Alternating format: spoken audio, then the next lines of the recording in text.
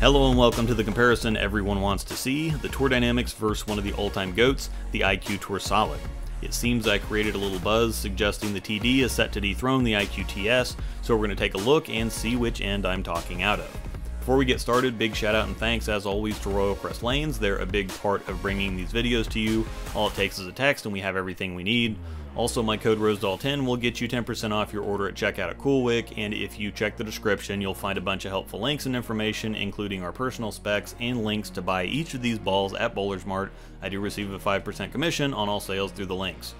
On paper, these balls are very similar, but that was the intent.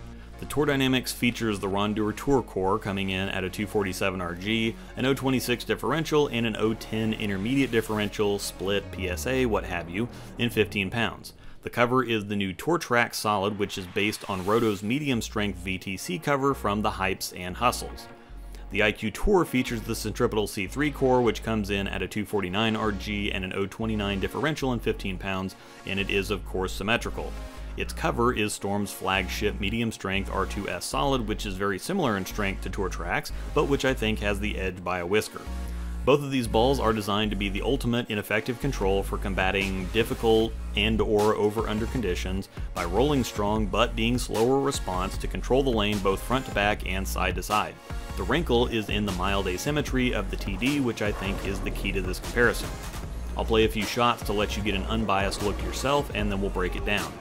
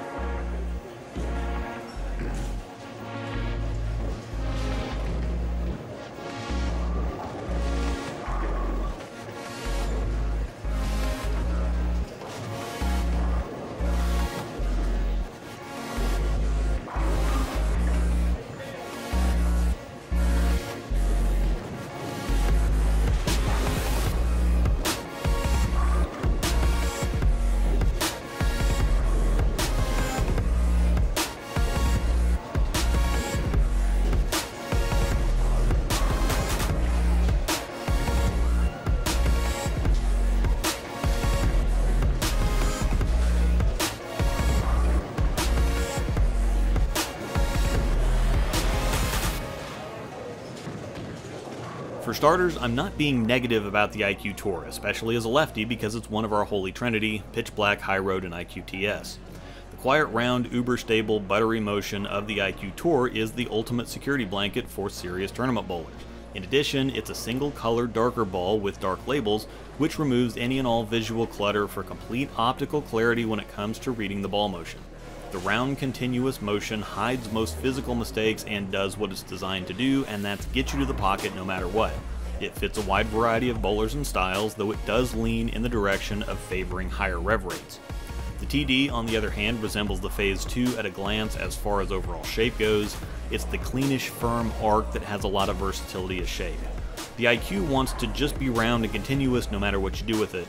The TD, like the P2, can be round and continuous, but can also be sharp and forward depending on what you do with your hand.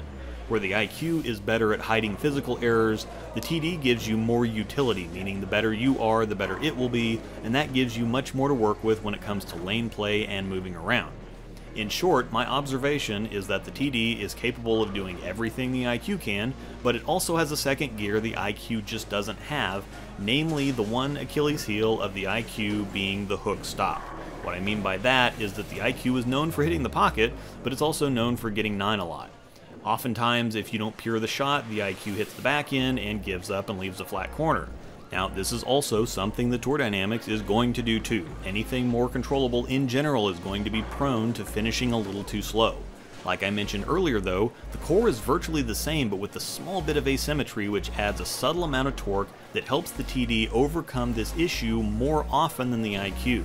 The TD rolls a bit earlier, then adds a touch more firmness which helps it pull up and drive more often rather than getting to the spot and giving up occasionally like the IQ does. The last point is about the optics with the TD. The yellow labels stand out, and even though the colors are darker, there's a lot more going on visually. However, it's very similar to the P2 again from an optics standpoint, and if you can read the P2 without an issue, should be the same deal with the TD. The TD reaction shape is a lot more readable, I think, though. It's clearer what the ball is doing and when it's doing it versus the IQ, so I find them equally as easy to read. Little more visual clutter with the TD, but the reaction is a little more defined, so I think they offset. In closing, I think the TD is a refined IQ Tour. It gives you the same positives with fewer negatives, versatility is up, usability is up, and I think it will fit a wider audience on a wider variety of conditions. This isn't hype or me trying to be abstract for the sake of contrived controversy. This is just what I see and how I'm calling it, and if the result is controversial, or if you're skeptical, so be it. This is what I see, what I think, and where I'm going to stand at the moment, barring further examination, but I've also already got a couple league nights and tournaments on it, and those experiences have only continued to confirm my initial impressions.